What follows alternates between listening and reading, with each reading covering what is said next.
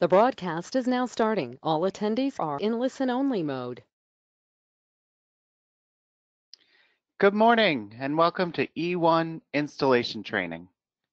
I'm Will Stradling of Siewert Equipment and I'll be your moderator. Today's presenter is Jim Welsh of Siewert Equipment. Today's presentation is approved for Level 1 E1 Certified Installation Training. To receive credit, each participant must be registered for the webinar. You can download the Certificate of Completion now on the GoToWebinar dashboard. Print it, fill in your name, and retain a copy for your files. Also, you can download a copy of this presentation. To become a Level 2 E1 certified installer, you must request a login username and password information to take an exam. The exam is 20 questions, multiple choice. You can send me an email to willstradling@siewertequipment.com to request more information. Only Level 2 installers will be on our list of certified installers and will be provided to people that ask for a list of referrals. During the presentation, you can submit questions on the GoToWebinar dashboard, and we will do our best to answer them during or at the end of the presentation. Every Tuesday in April, Siewert Equipment is offering free webinars beginning at noon. Please check your email. Follow us on Facebook and LinkedIn for more details. Now over to you, Jim. Good morning, everybody. I promise that was not a pre-recorded Will Stradling speech. He is actually here to answer questions and to help me should I need somebody to jump in. So a little housekeeping on my part. I am at Siewert Equipment. You guys are going to be seeing some videos that show me, Jim Welsh, as an E1 Field Service Associate. I was there for about 8 years. So there's definitely some throwback videos that are going to give guidance on certain product styles that we're going to be talking about during today's presentation. Also, this is not going to be a super formal presentation, so we're here for you. We have a pre-recorded agenda, but if there's anything anybody wants to specifically talk about, drop it in chat, and then one of the moderators will jump in, ask the question, we'll get it answered, and we'll make sure you guys get all of your needs satisfied during this presentation. Another side note is that we're all working from home now, at least most people. So I've been told by the internet you're supposed to refer to dogs and children as coworkers. So if I get any unnecessary interruptions from my coworkers, I apologize. And you will also hear, Vanessa, this is a shout out to you, bad dad jokes. I'm really great at that. There's one easy way to make them better. Add Bailey's to your coffee. The more Baileys, the better my bad dad jokes will be. All right, guys. Agenda time. So like I said, informal. This is the standard kind of speech that we put on for any sort of an E1 installation training. I've done this quite a few times over the past 8 years, and it's been a little bit, so if I'm out of practice, I apologize. But this is it, the overview. That's just talking generally about the product type, tanks, pumps, panels, etc. The installation inspection, how we're going to set up for success during an installation kind of operation. The ballasting options, inlet configurations, as well as discharge, proper inlet and discharge configurations. At that point, we'll probably park for a quick second to talk about some additional things that Siewert offers above and beyond what E1, the manufacturer, would be providing in terms of product. From there, we'll talk about electrical. This is where we're going to touch just a hair on troubleshooting. In the New England states, the Northeast specifically, I've seen contractors, installers do a good bit more upfront work in terms of like startup, pre-startup inspections, or just generic troubleshooting in the event that something isn't functioning as per manufacturer's recommendation. So we're going to do a little bit of troubleshooting talk. Then we'll finish up with the panel section and then talk backfill and height adjustments at the end. Again, if anybody needs breaks, we're going to have some in here. It's a 2-hour presentation, so I'll definitely need to re-up on coffee at some point. So we'll let you guys jump in and let us know if multiple people need to just peel off for a couple of minutes.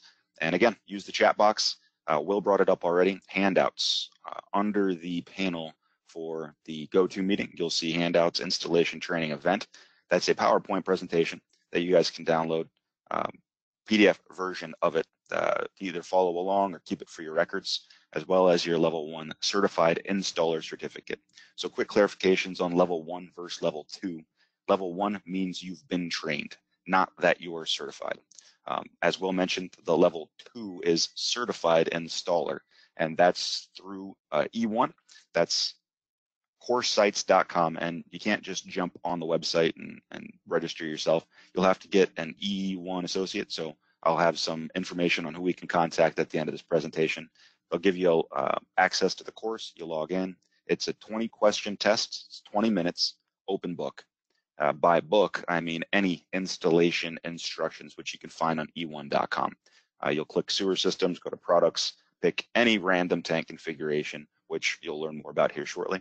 And at the bottom of the product information, you'll see a bunch of hyperlinks on e1.com. One of them will be installation instructions. Click on that, download it, and that's your open book for your level 2 test. All right, so the first E1 product we're going to be talking about is the D series station. You guys can see from the screen, this is a 70-gallon capacity, up to 500 gallons per day for max expected usage. It's an HDPE high-density polyethylene tank. There are multiple lid or cover configurations, flood and high flood, again, depending on the area that we're installing the station. And from the D series standpoint, we have either a 1 or a 2 pump, so simplex or duplex tank configurations. So if you can't really see it, there's a super thin line right on the shroud. I'm going to get fancy here for you. It's going to be right in this area. That's the grade line. So the two kind of rules of thumb, one, perfect install is bury it up to the grade line. And then the ground obviously sloping away from the tank.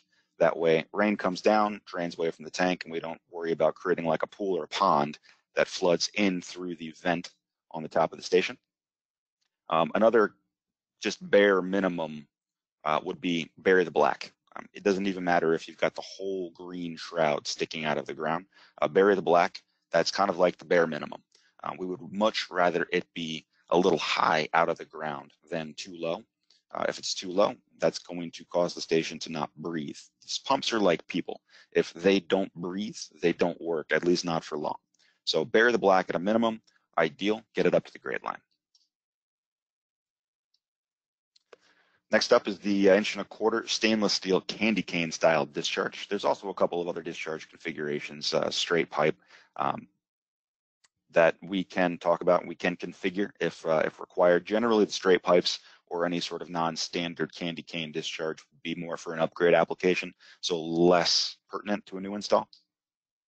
And then we've got our inlet 4-inch, and it's again configurable depending on the needs of the home that this unit is being installed in or business. And then last up is the core itself, and 1 horsepower, 1725 RPM, semi-positive displacement, progressive cavity pump. That's the core, that's the heart of this system. Without it, no fluids being moved. And all of our D-series stations are equipped with a quick latch mechanism. The core sits on a deck in the transition of the tank. So the transition is just a piece of HDPE that you'll look down and you can kind of see it. The pump sits right in on that and latches in place. You will lock and unlock the core with a core wrench. Typically, these are supplied with the station. And again, depending on how deep the station needs to be in order to get your proper slope to 2-degree fall, so that way fluid actually drains into the tank, we can configure the core wrenches in customizable lengths. Again, there's that big old warning sticker. Don't over tighten it, don't over crank it. It's just 1/3 of a turn. And yep, make sure that proper force, don't overdo it. All right. We looks like we lost some pictures here. Give me a second, guys. Okay, we're going to jump into a video real fast for you.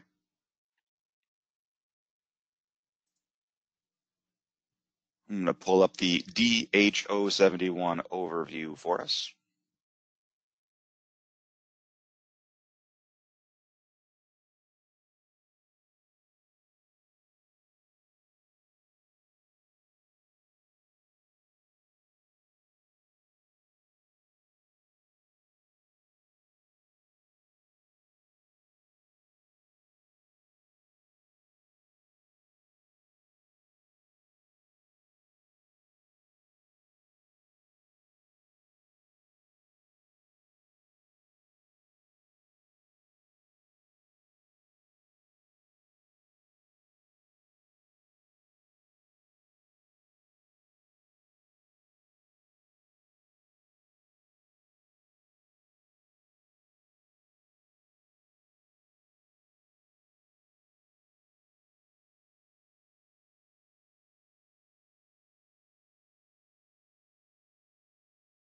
All right, so be gentle. The camera adds 10 pounds. In my case, might be a hair more than that. I have not gotten these pictures up, so we're gonna, there we go, jump through a couple of them real fast. So the previous slides were talking about just the differences between the standard most popular configurations of the E1 product style. On the left, you see the WH101 right here. So you can see in it, we've got a flexible hose as opposed to the candy cane style on the D series product line. The W series, instead of sitting in a transition, so I was mentioning earlier the transition being a piece of HDP that the actual top housing rests on. You're going to see stands at the bottom. And again, stands also have configurable heights depending if you need it. The check valve anti-siphon assembly is also a hair different between the W series and the D series, obviously to adapt to the discharge itself, the flex hose versus the candy cane.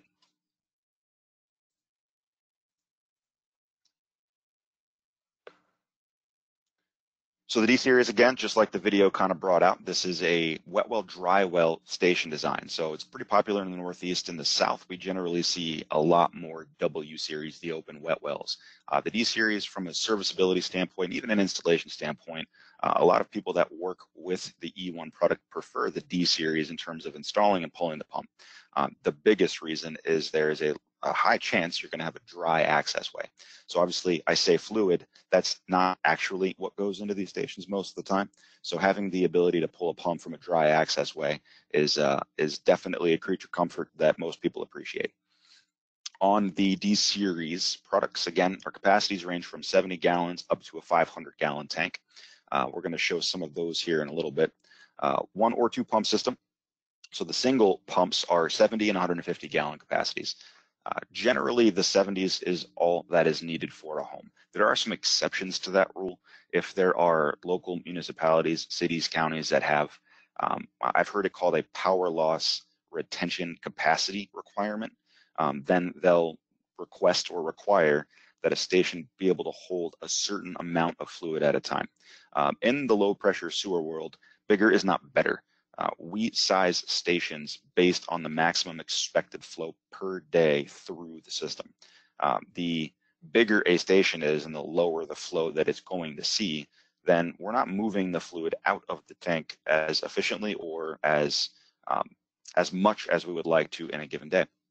When sewage begins to sit, it turns septic. I've heard that 8 hours is when it starts to turn, and in 48, the station will be fully septic. Once sewage goes septic, then now the bugs are eating the solids and releasing gases. Those gases are corrosive to cast iron. And you can see the crenellations in the castings. Again, I'll get out the fancy highlighter here. Spotlight these crenellations, and especially where the bolts are as well, the overhangs. These corrosive gases will sit underneath these overhangs and the crenellations, and that's when you'll begin, that's where you'll begin to see corrosion begin. Once corrosion happens, it gets behind the paint, and the life expectancy drastically is reduced on a station that is going septic, that is seeing this type of corrosive attack. So the way to combat that, a few different ways. One, dilution is a solution, add more fluid. The easiest way to add more fluid is to make the tank smaller. That way, when fluid comes in, so generally there's about 14 inches that we're going to hold at any given time.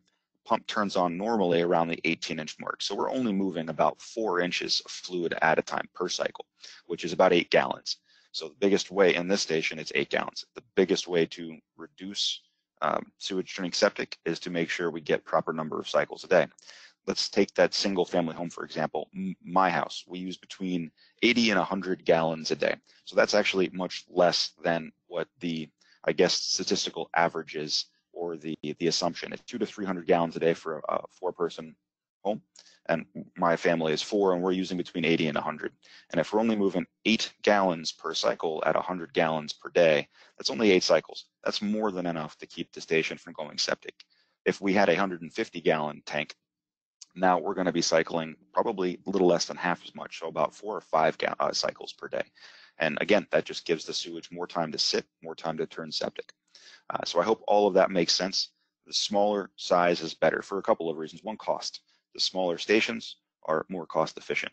The smaller stations also sized properly to the application we're using, will help maintain an adequate number of cycles per day, which will minimize the corrosion risks, the risk of the station going septic and having those bugs create gases and corroding the station itself. The two pump systems, 150 gallons, 272 gallons, and 500 gallons, these are generally used more in what we'll call commercial or light commercial applications. Restaurants, strip malls, condos, apartments, assisted living facilities, things where we have multiple homes feeding in or multiple residences, multiple businesses feeding into the same tank. Again, these are not going to be considered normal residential applications, and that's not a bad thing. E1's bread and butter is the residential application. But even on a commercial or light commercial application with a little bit of extra TLC, you can get a very long and happy life out of your stations. If you guys have questions about that, just contact us, drop some questions in the chat box, and we'll be more than happy to kind of guide you guys into how to set these light commercial and commercial applications up for a longer and happier life. Last little bullet on here is field variable tank heights.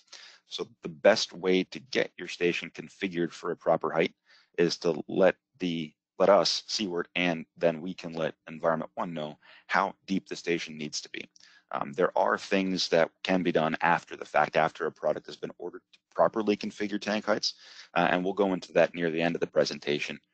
But the best way is to know your invert depths. If we know invert, we know frost depth, then we can make sure you guys get the proper tank height for your application.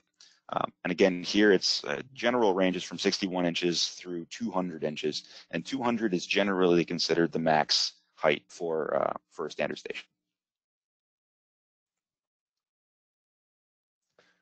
All right, so these are our different potential D series product configurations. Again, all of these are based on E1's original design, and the two currently that you can actually read information on are the most commonly used overall. The DHO71, you guys saw a little video on that. 70 gallons up to 700 per day. I believe I said up to 500 earlier. That was a mistake. And then we've got the DH151, single pump 150 gallons up to 1,500 gallons per day. And again, this, I would see it more commonly used in light commercial or in municipalities that have that power loss retention requirement, where we need to be able to hold more in the event of a power loss. There's also other things that can be done in the event of that power loss retention capacity requirement. Talk to us later, drop something in chat, and we can kind of give you guys some ideas on how to use the smaller station, yet still maintain local code requirements for the additional capacity that's required. Again, the final three are going to be more for your light commercial and commercial. The DH152. So I'm going to park here and do a quick little teach, and that is how to decode these tank configurations. So the first letter in the model type is the style of pump. So D for dry well. If these were W series stations, obviously that would start with a W. H is going to be hardwired. So Environment 1 offers two different styles of core. For the most part, the two main styles are hardwired or wireless radio frequency. So if this was a wireless unit, you would see R.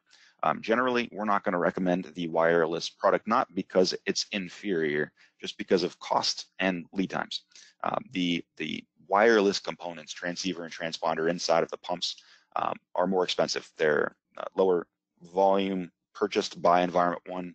There are lower stocked quantities, so the lead times to order replacements are going to be longer, and the cost of the product is generally higher. Hardwired is E1's bread and butter. That's the standard configuration. They build it every day. Siewert has tons of them in inventory, ready to go for you guys whenever you need it. So the more often we can stick to stock standard product, the better it's going to be for you guys in terms of just outright cost and lead time and availability. The next digits you're going to see are the numbers, and this is going to start to talk about the capacity of the tank as well as the number of pumps in the system.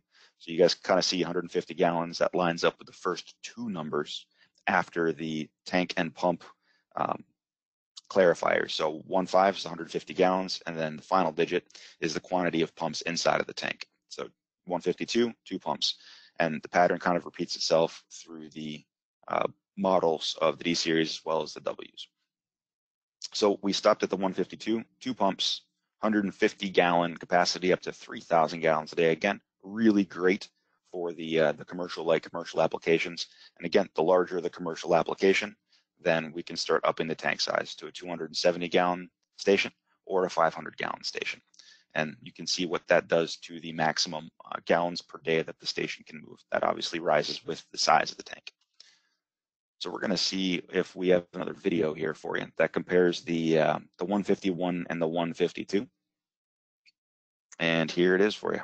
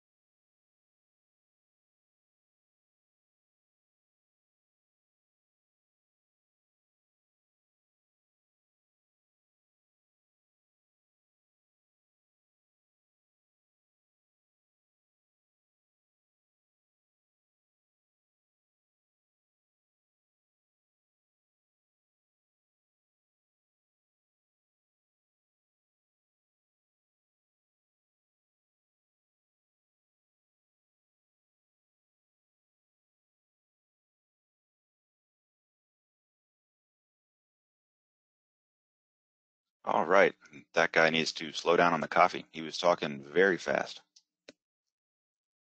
Next slide for us is the W series stations from Environment 1. So W obviously means wet well, open wet well. The picture is a little small, but you can see that there's no transition inside of the station. So right when you pop the lid, you can look all the way down into the basin. So I was telling you guys earlier that in the northeast New England states specifically, the D series is incredibly common. In the south, the open wet wells are much more frequently purchased than the D series stations are. I don't really have a great answer as to why that is. Possibly upgrade units. Other competing products have gotten a foothold down there, and they're using the W series as just straight drop-ins. The 101, the HDPE style station, or fiberglass. But again, and it's still an option that can be used here.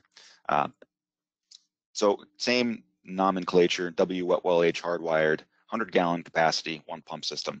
Again, just like the D series, it's incredibly versatile. We have customizable tank diameters through the fiberglass side, 24 inches up to 72. The W series, the 101 itself, is going to be what you see right there. Station height, 60 to 240 inches tall. And again, just see the little note on the side. These PE tanks have some height restrictions, and we'll kind of cover those a little bit later. Fiberglass stations are another option. I mentioned that down south. These, from a cost standpoint, are going to be a little less expensive for you, and for the most part. And if I'm misspeaking, will jump in and yell at me real fast. But fiberglass has a really wide range of applications and customizations that the HDPE styles are going to be a little less flexible for. The fiberglass can handle 1 through 4 pumps, so can the W series through these next couple station styles, the WH471-2 or the 480-2, 3, and 4. Again, these stations are generally seen in the light commercial applications, while the 101 and the fiberglass, so at least the 24-inch, the standard configs, the standard diameters, are going to be more for your single-family residentials. So the E1, again, it's the most versatile product. It can be used pretty much anywhere. The W series pump can be dropped into almost anywhere, and that's a great thing, and also can create some applications or life expectancy problems. remember that wherever the pump is put in, it's going to move whatever fluid's inside of there. So if you've got some random concrete vault that's experiencing infiltration, groundwater, dirt, debris, the pump is going to try to move it. We'll talk about ways to combat that later via E1 panel types, the Protect Plus lines. But for the most part, if there's fluid in the tank up to a certain level, the pump is going to turn on and try to move it out. So in these older vaults or these tanks that are not necessarily installed properly, these pumps are going to move whatever fluid's in there. So to make sure that the pump does see a long, happy, healthy life, the tank does need to be installed properly, and we need to make sure we're keeping anything but what we want going in, keep that out. Choice of basin, cover, and discharge materials are all configurable for these style products. Again, 1 through 4 pumps. It's an open wet well design. The tank depths range, just like the screen says, 61 inches through 160. Before we moved on from there, I wanted to take a quick pause and see, Sherry or Will, have you guys seen any questions come through the audience? No questions yet. Great. And the last kind of tank style, this is not generally, this doesn't fit the mold for the other two. And again, really common in the New England states. I don't see, when I was at E1, I didn't see any other part of the country use this indoor system as heavily as we do in the New England states. There's probably a couple of reasons why it's not as welcomed as the other two stations, and it's because this can go inside of your house. So now we've got a tank holding sewage inside, and that generally scares people, and it really shouldn't. These tanks are incredible. Obviously, you guys can see from this small little picture, the installation is incredibly easy. That helps keep costs down to the customer, and these indoor units come with a standard 5-year warranty from the manufacturer, as opposed to the outdoor stations that only carry 2. Now, these are great for new construction. There's a 90-gallon capacity. These do accommodate all of E1's standard panel types, from the basic all the way up through the Protect Plus with the remote monitoring or the telemetry system attached to it. Again, really, really easy to use, install, and maintain. Not a lot of reasons why people should be scared of these. And again, it's that small hurdle of a tank in the basement that's holding sewage inside of your home. If we can figure out how to get people past that little mental hiccup, these are an incredibly useful product type. And again, the 5-year warranties is really great peace of mind for customers. Now we'll move on from the pumps and from the tanks into some of the components inside of the system. So this is not in the pump, but it's part of the system that makes the pump function. So I mentioned earlier from this burial depths, there's that little grade line on the shroud, the cover shroud for the station, that we're going to try to bury the station up to. We don't want to go above it, but if we're a little below it, that's fine as well. Pumps are like people. They need to breathe to function properly. This equalizer allows breathing to happen normally. It allows atmospheric pressure changes to be compensated for in just normal weather patterns.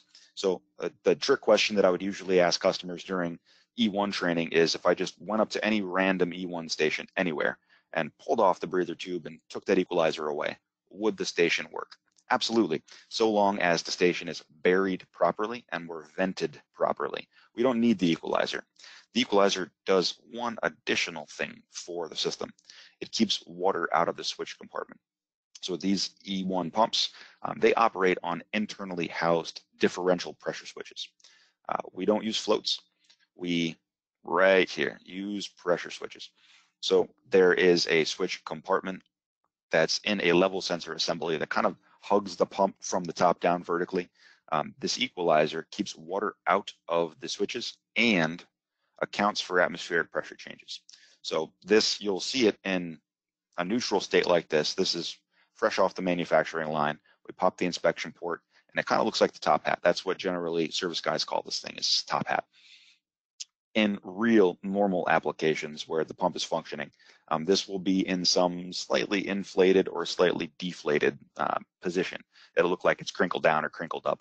That means it's doing its job. That means a high pressure front or a low pressure front moved in from weather standpoint, and the diaphragm, that top hat, has moved to keep that atmospheric pressure constant where we need to. We have the pressure pushing on the water is the same pressure pushing on the switches, which is the same pressure pushing on that top hat. So that keeps that reference pressure for us, and it's keeping water out of the switch compartment. Again, all doing one thing, allowing the pump to turn on when there's fluid and turn off when there's not. If the station is buried too low, if this breather tube that connects the equalizer to the switches is pinched, if we lose the ability to sense atmospheric pressure, the pump is not going to operate normally. And if it is, it's not going to operate normally for long. Again, how long can you hold your breath before something bad happens? The pump is going to be in the same boat that we are. Once you cut off the air supply, eventually something bad is going to happen. And back to normal reading mode. Our next feature inside of the stations is the electrical quick disconnect. The extreme version is what you're seeing right now, and this is a huge improvement on the older style 2000 series electrical quick disconnect. Not in terms of just product performance, because they're both great. They do exactly what we need them to do, and that's keep sewage out of the electrical connections. The benefit of using the extreme series is tool-free locking nut, no screws, hand tight. There's a double radial seal inside, right below the that locking collar that you can see here. So right when you put the two halves of the electrical quick disconnect together, the seal is created. Then you just use that tool-free locking nut hand tight. That way you're just keeping the two pieces of plastic from falling apart. The older version, the 2000 series, used two captive screws. And again, there's a gasket in the middle, and those screws had to be tightened down properly.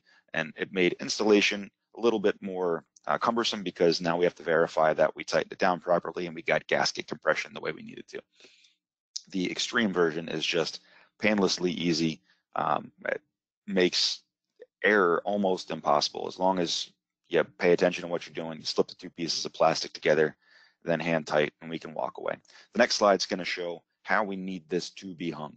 So this is really the only problem that can be created, is if the EQD is not hung properly. So we want it high and dry, just like that equalizer. So you can see the EQD is hung through the hooks on the cover shroud itself, top of the tank. We got the rope hung up, that way in the event service is needed, we have access to the rope, we can pull the pump right out. And then the equalizer, again, right there, hung high and dry. The biggest problem that we would get phone calls from, so at E1, I did a lot of tech support, I did warranty and support coordination, as well as manage the telemetry systems. We would field calls from distributors and service providers, installers, builders, plumbers across the country. Plumbers would be generally the ones to get us. They would say, hey, we got a call out to a station. We think we found the problem. Your float was hung up at the top of the tank. We threw it into the soup for you. Don't worry, we didn't charge the customer for anything. We're on our way. There's actually a little mark on the equalizer, that says this is not a float. I mentioned it earlier. We use internally housed differential pressure switches, similar to what you'd find in a washing machine. No floats at all on this system. So if you guys see this, it needs to be hung.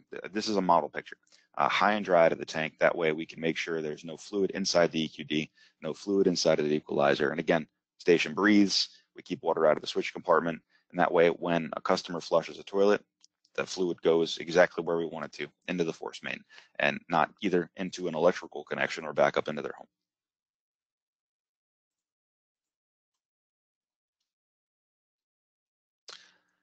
Next part of the E1 product overview is going to be panels. So on the left, you can see a couple of standard simplex panels. Again, different size enclosures to accommodate potential features that you guys could ask for. You can see on the left, we got the generator receptacle right here. And every E1 panel is configurable with a generator receptacle. The full gen set package, it's got an auto transfer switch inside or without.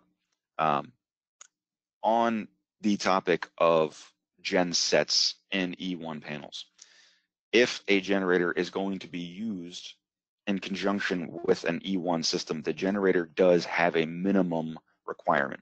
E1 recommends and borderline requires a 6,500 watt generator to reliably start the E1 system in the event that a generator is being used. It's also recommended that the generator does not have an auto idle feature. And if you are going to use the generator, again, give it adequate time to warm up before you fire the system up with it. So no auto idle, 6,500 watt minimum, and give it a little bit to warm up, get it up to full speed.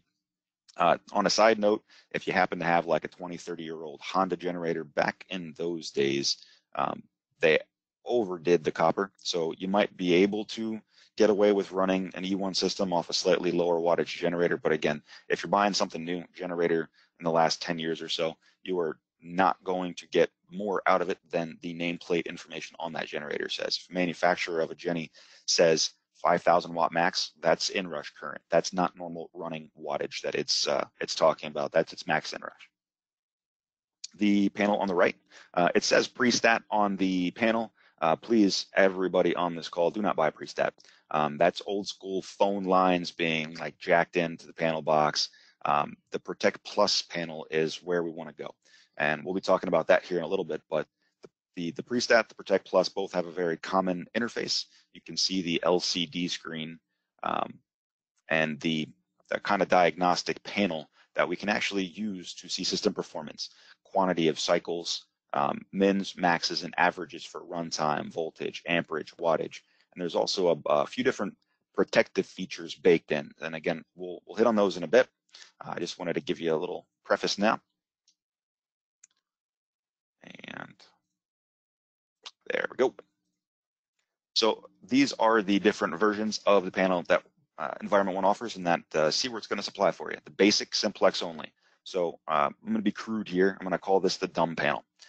It doesn't know much. It knows how to turn a pump on, turn a pump off, and activate an alarm in the event that the alarm switch closes. There's also a manual run button. So this doesn't matter if you're trying to run it on 200 volts. The pump's going to try to run and likely hurt itself. If we have 280 volts, again, same thing. If there's fluid in the tank, the pump is going to try to turn on and probably hurt itself.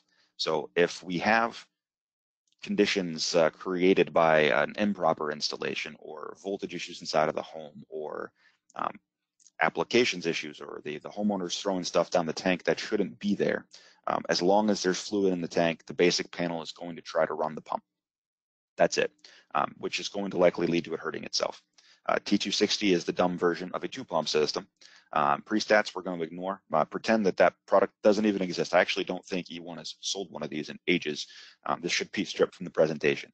Then we're going to get to the good stuff, the Protect and the Protect Plus. So this is where technology really shines, helps minimize the risk of failure from acts of nature, Mother Nature, acts of God, or homeowners being just regular old homeowners and throwing bad things down the station. There's protective features that are going to help minimize any damage that can be done to the product because of those things. So we'll start off with the dumb one. And again, like I said, it's pretty basic inside the box. We've got our manual run switch. Let me pull up my spotlight. So manual run switch here. We've got the circuit breakers, again, for the pump and the alarm. So pump, double pole, alarm breaker, single pole. We've got an audible alarm buzzer right at the bottom of the box. And we've got our silent switch, which is directly in front of it. But you guys can see this little cutout here. It's kind of hard to read, blurry picture. Underneath that, and shout out to you, Mr. Derek Lillis, we call it a little gray squishy button. You push the gray squishy button and it makes the panel crying stop. I wish my 3.5-year-old twins had a little gray squishy button that I could push. If you find it, let me know and I will try. The visual alarm is next, right at the top of the panel box. And then redundant run. So that's not actually like a feature that I can point out to you. There is a redundant run relay, but this means, so redundant run means on a simplex station specifically, that if I went to a random site and pulled the on-off switch out, crinkled it up and threw it away, and the only thing inside of that pump was an alarm switch, that the pump would still run redundantly through that alarm switch. So it's important to note, and we'll explain a little bit more of why I'm saying it the way I did now when we get to the next slide, which is, or 2 slides from now, when we talk about the duplex systems. So additional features that can be added to a basic simplex panel, and honestly, these can be added to pretty much every panel offering would be dry contacts. Dry contact, so this means an ability to sense the position of the alarm switch, not do anything about it necessarily, but sense it. So we use dry contacts to add in additional features like a remote sentry. So that's the dumb version of telemetry. Remote sentry is just a little box. Let's say this panel was 400 yards away from your actual home. So you're in the home, you're in your recliner, sitting in the living room, watching Pirate Jack with your little ones, and your alarm goes off in your panel box outside. You can't hear it because it's 400 yards away. So the remote sentry would tie into the dry contact spot, and there'd be a tiny little box that would be wired somewhere in your house, generally in a habited living space, like that living room where you're watching Pirate Jack for the 100th time. The alarm would go off inside through that remote sentry, and you would know, oh, there's a problem. I should probably minimize water usage, and then maybe make a phone call, figure out what I need to do next. Call Siewert, call your municipality if they're providing service for you, or honestly, homeowners may call you as the installer because you've built a relationship with them. The next thing we can add into these panel boxes, and we'll really only need to do it on these dumb panels because they don't have a diagnostic panel or diagnostic menu that's doing it for you, is an hour meter.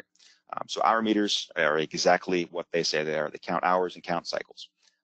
We were talking earlier during the tank sizing kind of overview about how many cycles a day we expect the station to do and how much runtime we expect per cycle. So 20 to 30 cycles a day is generally what E1 would consider an average. Again, with my personal family's water usage, I would say at my house, we would see between 8 and 12, 8 and 15 cycles. Each cycle should last between 30 seconds and a minute. So if I've had a pump for a month, that's 30 days running, we'll just call it 10 cycles a day, each cycle being about a minute. So 10 minutes times 30 is 300 minutes. If after a month I checked my panel and I had 1,000 minutes or a few hundred hours of runtime, that would be a big problem. So hour meters can kind of be used as a little bit of a self-check on what the panel and pump are actually doing, how much fluid you've got moving through your station. And that could tell you, is it too much? Is it not enough? And potential problems could be kind of identified just using the hour meter readouts. We talked a little bit about genset receptacle and the auto transfer relay. Again, that would be a feature that the Northeast New England states use a lot. Our winter weather, obviously, ice storms knock power out. Having the gen sets are really nice. In the Southeast, the hurricanes obviously are a big reason why customers tend to go for the gen set and the auto transfer. So the gen receptacle, again, would be on the right side of the panel box here, and the auto transfer relay would generally be in the top left on this basic simplex design. Dead fronts are customizable with these basic simplex panels. Again, the biggest point of a dead front is to put a barrier between your hands and live electricity. It's not standard on these, so that would have to be configured additionally. Don't see it used very often. In certain areas, though, where there's a lot of little ones running around, or if there's code, local requirements, dead fronts can be configured. The GFCI, now I've got a bunch of little notes for myself written down. I really don't recommend anybody to put a GFCI in any of these panels. I think it was either Louisiana or Mississippi. I was down there for E1, geez, 5-6 years ago, and we were doing startups on like 180 something units. And it's in podunk, marsh, swampland. I'm running around Monday, Tuesday, Wednesday, everything's all good. And it's probably like late Wednesday afternoon. I get to this small little, I don't even know what to call it, this little swamp bayou area, and it's a trailer. And no front door on the trailer. There's a sawhorse where a guy's got like a piece of plywood on top of this couple of sawhorses where he's working on a boat motor. This boat motor had to be $7,000, $8,000, $9,000. It was a gorgeous boat motor. And looking at the trailer behind it, I'm like, boat motor might actually be more than the trailer, but it's neither here nor there. Their panel was mounted on a power pole right at the front of the property. And again, no panel door on it, which struck me as a little bit odd. And I see something dangling from the panel. And go over to the panel. Obviously, it's got a GFCI in it. And dangling from the plug is a waffle iron. The guy literally had a waffle iron plugged into the panel box. It was because the panel was unmetered. So this was city paying for all of the E1 power consumption. And he realized that if he wanted waffles in the morning, he could get somebody else to pay for the electricity to do it. Side story on that one, little girl was coming out from behind the trailer. She was adorable. My kids are 3.5. I think she was probably 5-ish, maybe. And she had this gigantic goose egg right between her eyes. And she comes up, asks me what I'm doing, and told her I was there to do a startup on her system. And she obviously was pretending like she understood anything that I was saying. But I looked at her and said, hey, what happened? How'd you get that big goose egg right on your forehead? And without even batting an eyelash, she said, those damn ducks. And I obviously had to ask her, what are you talking about? So she points over her shoulder, and they're these special kind of ducks down south. I'd never heard of them. I'm used to the mallards, the duck head brand, right? They look really pretty, cool, cute, normal. There are these ducks called scogies. Looks like somebody threw a cup of acid in their face. It's just really ugly looking face. And apparently she was trying to play with the ducklings. And the mama duck got a little angry about it, came over and just beaked her right in the forehead, laid her out. And she goes, don't worry, though. My daddy taught me how to handle it. So she goes to the front door of the trailer that should have been there and wasn't, and reaches inside the door and pulls out a shotgun. She's like, oh, man, this always happens. She drops the shotgun right on the ground, picks up a broom, and starts chasing these damn ducks. Hilarious. Again, that was one of my funnier ones down south. There's a couple more that I've got for you later. And if that wasn't funny to you, add 2 shots of Bailey's into your coffee right now. Because there's more bad dad jokes coming. After the GFCI is the main service disconnect breaker, and that actually would go directly to the left of these pump breakers. Again, that's just an isolation breaker. That way, if service techs need to come in and isolate, and there's code requirements or local requirements that we can't touch main incoming 240, the disconnect breaker can be used. That way, we can unwire the L1, L2 incomings or something and do service work in the panel.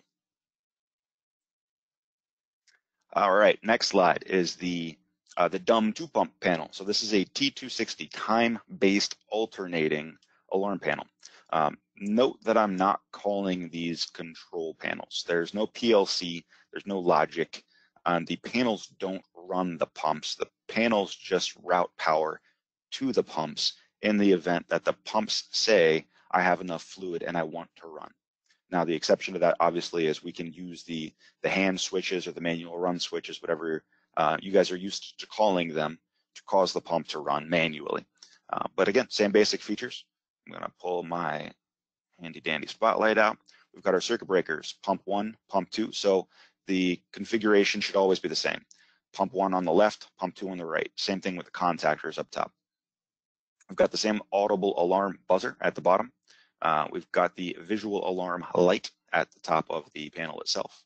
The alarm silent switch, that gray squishy button that can silence panels but not children, and our manual run switches right at the bottom of the box.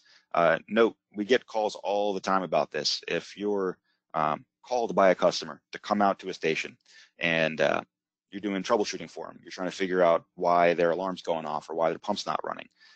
Generally, you're going to find this panel in normal mode, which is alternation. One pump is lead for 24 hours.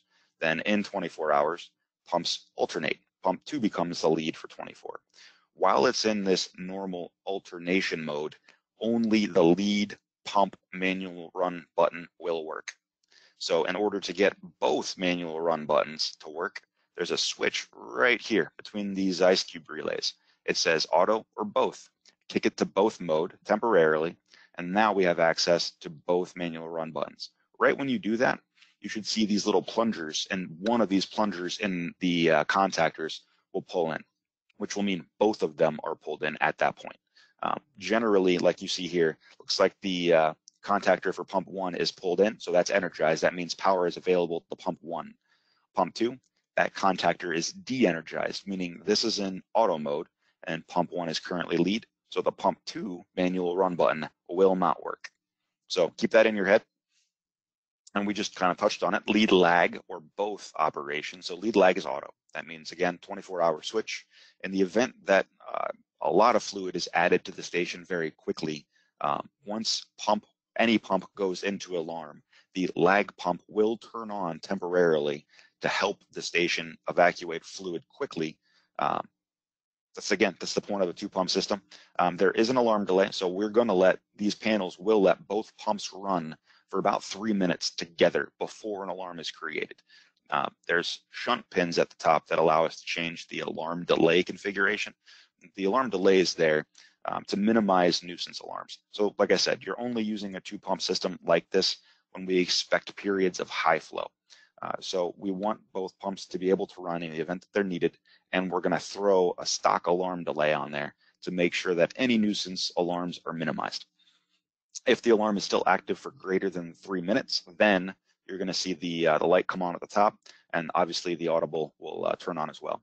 If you happen to be here before the delay has expired, the 3-minute delay has expired, and you're opening up the panel door, you'll see a red light come on. That just means that we've got an active alarm state, but we haven't made it to the delay yet. And the pumps also have additional indication features. So on the simplex, you saw one green light. That was the run indicator light. The T260, this two-pump time-based alternator, has the same thing. We've got one for each pump. And again, it's going to be green lit when the pump is running or not lit when the pump is off. We're going to have two yellow lights as well. These are power available lights. Now, both are going to be on. One's going to be bright, one's going to be dim. The bright light means that's lead. The dim yellow light means that's the lag pump. And then obviously our reds are the high level alarms. Another thing to note on both panels, the basic simplex and the T260, these green lights are tattletales. Good ones, not the children version of a tattletale. If we know, so let's say we're going to do a little role playing here. Let's say the tank is directly below this panel. We can actually put our foot on it. Generally, when these pumps are running and your foot is on the tank lid itself, you'll feel a gentle vibration if the pump is running. Let's say we're doing that. We feel a vibration through the tank itself, and we see the green light is on. That's great. That means it's working as we expect it. Now, let's say we don't feel that vibration. We know the pump is off, and we can confirm that through amperage checks on the L2 wire. The pump is off, but one or both of the green lights is on. That's a tattletale for L1 and L2 being wired backwards. And it is imperative that that gets corrected immediately. If L1 and L2, so the red wire, L1, this black wire, this is where L2 lands. And I'm going to give you guys a quick little cheat. If you need to know color codes and identifications, inside the panel door, somewhere over here, you're going to see, my kids can draw way better than I can. You're going to see the wiring schematic, the decal, and there's going to be a table that says red L1, black L2, brown manual run, etc. And it'll also color code it based on the version, the 2000 series versus the Extreme. There was some coloring changes that were made. So once you see that, we can find the pump connection at the bottom where that 6th conductor cable comes in, and then trace those wires up to where they land. This in a T260 is where L1 and L2 should land on each pump. If these wires are backwards, it'll create opposite indications for the green run indicator lights, meaning the green lights will show you that the pump is on when it's actually off, and that the pump is off when it's actually on. That in and of itself is not bad. That's a great thing because it's a tattletale. It tells us that there's a wiring issue. If we don't catch it and the pump is either ran manually through our fancy buttons down here, or if the alarm circuit activates, then that's going to create a direct short on the circuit board and potentially burn a trace. Usually it's down here if the pump is ran manually or if the alarm is energized while these two wires are backwards. And holy cow, there's a lot of scribbles on this screen. Please jump in if I didn't explain this well enough, or if you want more clarification. Big thing is get the wiring right. If the wiring is wrong and a trace on this circuit board shorts out, the board is scrap. It cannot be repaired. And I think the sticker price on these boards is $300–400. So that would be a very expensive mistake for a wiring issue that can be corrected in a couple of minutes. All right, getting rid of all that chicken scratch for you. Last up again, dry contacts, same deal. Dry contacts come standard on a T260. Now they're standard dry, so we also have a thing called switch over dry contacts. which if you want more information on, I can give you later. That pretty much just means that even if you lose power to the panel, we can still sense the position of the alarm switch, as opposed to a standard dry contact, which means you need power to the board to detect the position of the alarm switch. And what we're using this for, again, is just to create a remote indication of what the position of that switch is. We could tie it into either a Sentry Advisor unit or a remote Sentry. And again, letting the customer know, no matter where the panel is physically located, that that panel and his station is in a high, or her station is in a high level alarm. And again, same additional features on what can be added to this style panel. The GFCIs, please don't do that. And Skokie ducts are bad. We don't like them. Hour meters, very common on these T260 panels. Generally, I see a lot of T260s used in commercial applications, but in truth, with E1's advent of the Protect lines, the Protect Plus, the Duplex Protect Plus, people are really not going for the standard T260 anymore. There's just so much more creature comforts and an advanced protection that the Protect Plus lines provide, that from a cost standpoint and a liability standpoint, the Protect Plus panel just saves money and saves pump life in the grand scheme. So spend a couple dollars more upfront and it is going to pay off in spades at your 8, 10, 15, 20-year mark. Hour meters, gen receptacles and auto transfers, again, dead fronts as well. Not standard, but configurable.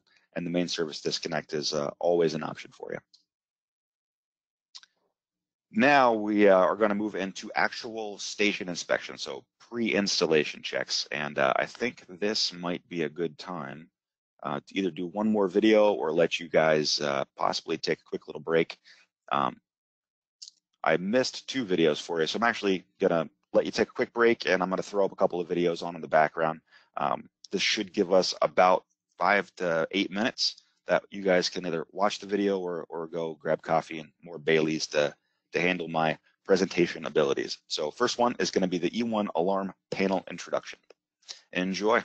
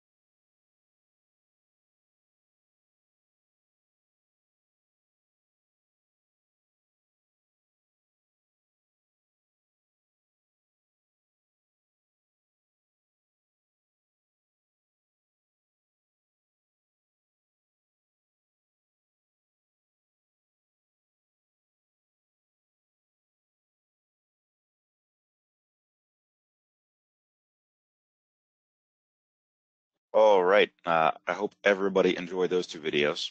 And I don't know if anybody has actually taken a quick break or needs a couple more minutes. But I will go Jim, we ahead and, do have a question. yeah, shoot. The question is, does this cause a direct short or does it cause the pump to draw full current through the panel? Motor load hits the circuit board on a trace rated for no more than 2 amps. So that could be anywhere from 6 to 16 amps or more hitting the traces on the board. So to answer the question, yes, full motor load hits traces on the circuit board that are only rated for 2. Great. Thank you, Jim. Yep. And I wish I had the video for the Duplex Protect Plus up here. Sherry, that is totally my fault, not yours. I'm telling you guys, don't buy the T260s because the Duplex Protect Plus is better. And then I show you a video on T260. But the same things apply. Just like I said in that video, mind your duct seal. Use duct seal only. We'll touch more on that later. So I'll give you guys another couple minutes before we start moving through the next section, the installation inspection and the pre-installation checks. So enjoy a couple more minutes and I will be right back.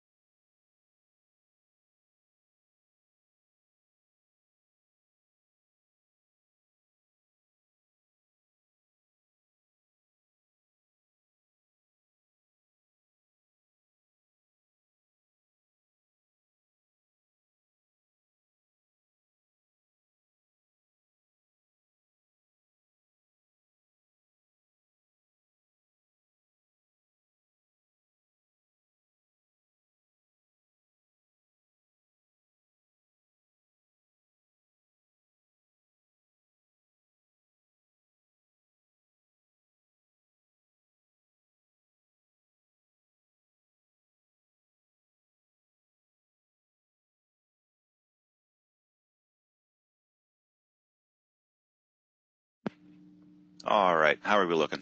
Any more questions, Will? Not right now. All right, well, if you guys are all back, then we'll go ahead and get started. And if not, we'll catch you up in a little bit.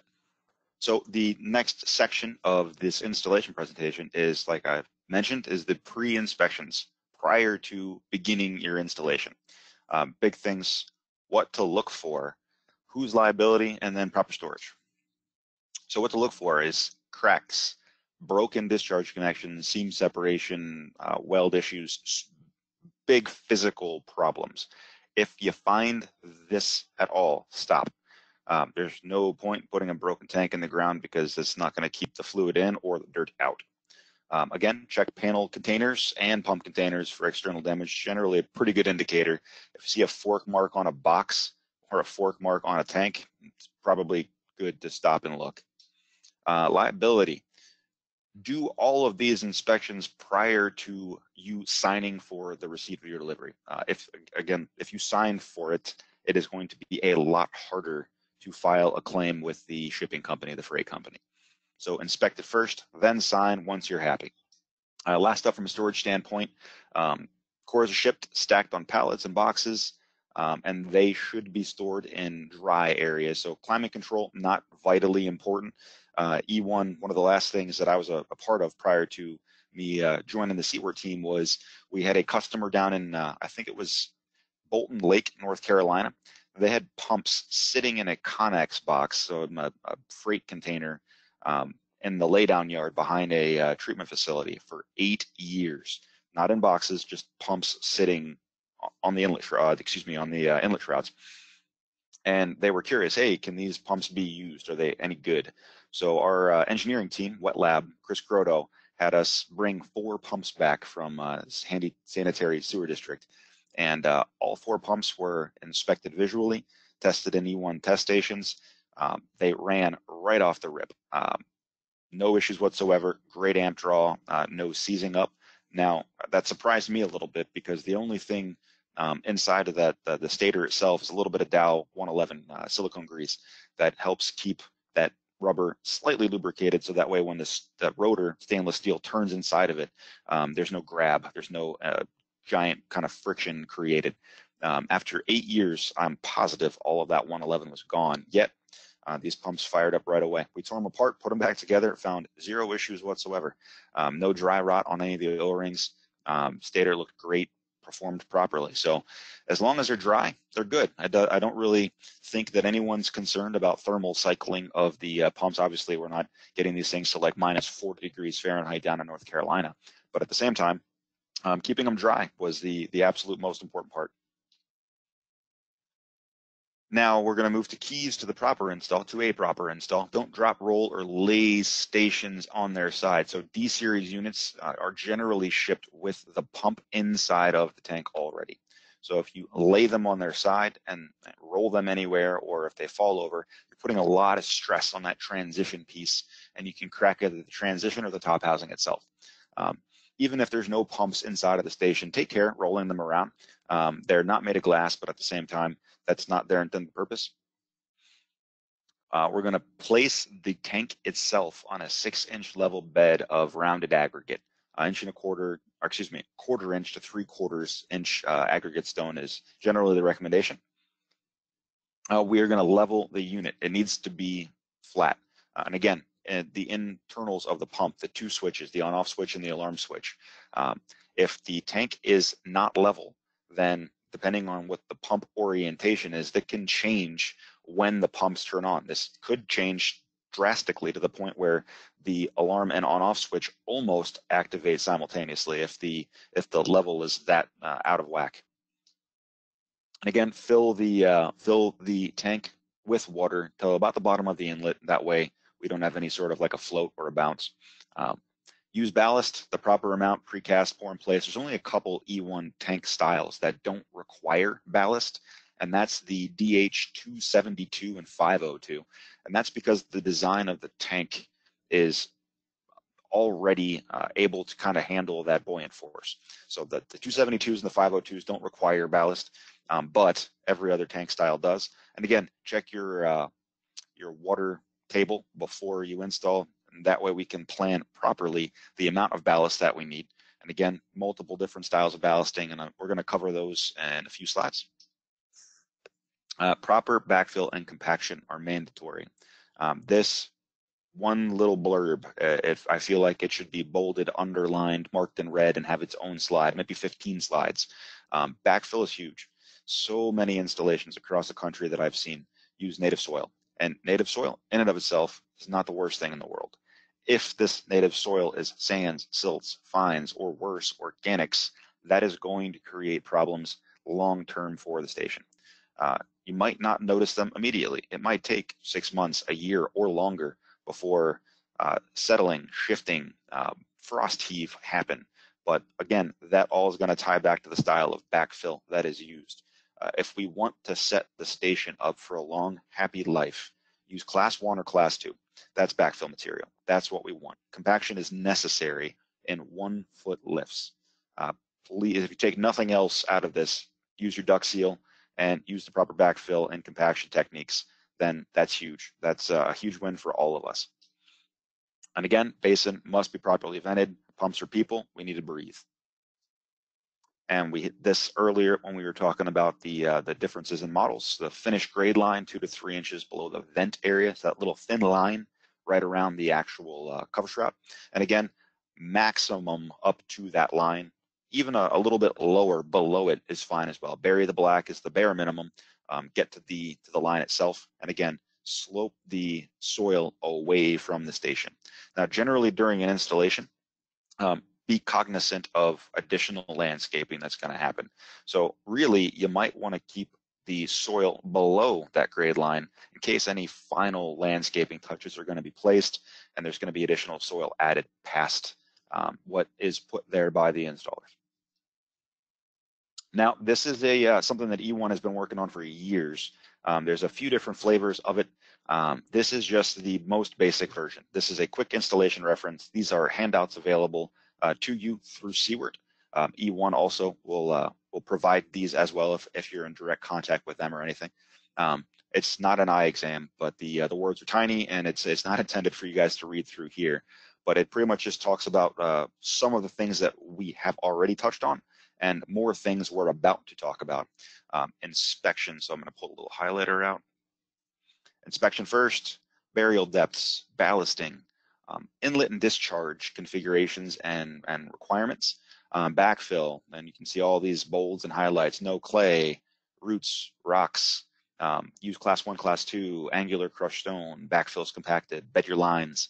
So bunch of really easy, quick references for you guys. That way, you know, if you follow this, your install is going to be pretty darn good right off the rip. Next two bullets on the second page, the electrical connection, some guidance in terms of what we want to see in terms of a panel install, as well as the mounting and penetrations and sealing. Now, this is part 2 of the installation station checklist. So this, I believe Siewert gives something out like this. It's a pre-startup checklist or an install checklist, and depending on what you're doing, what you're trying to earn with this installation. So I'm going to say every single installation should have one of these install checklists completely filled out. And if you get nothing else out of it than peace of mind that the work you performed, your personal workmanship, is of the highest quality you can deliver, that's a win. Part 2 to this is kind of the pre-work for E1's certified installation program. So I mentioned to you guys the difference earlier between the outdoor stations and the indoor stations. Indoors come with a stock free 5-year warranty. That E1 says it's really easy to install the indoors.